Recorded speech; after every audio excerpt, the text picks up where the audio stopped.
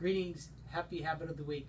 New habit this week, be open to continuous learning. Isn't it awesome to watch our kids at school or at home come to us with this joy and wonder and awe about learning and being open to the new things that they've learned each day? It's so beautiful. That expression, that joy that they have is something we want to last a lifetime. When it lasts a lifetime, our kids will be prepared for the future because they'll be constantly open to continuous learning.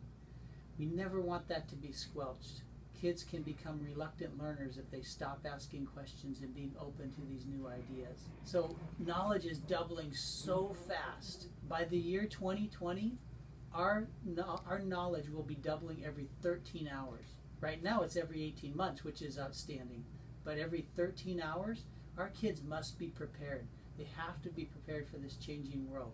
So to have that attitude, that celebration of learning, to grow that in our children and keep that enthusiasm high will allow them to constantly question, constantly wonder, ask questions, and be open to those new ideas.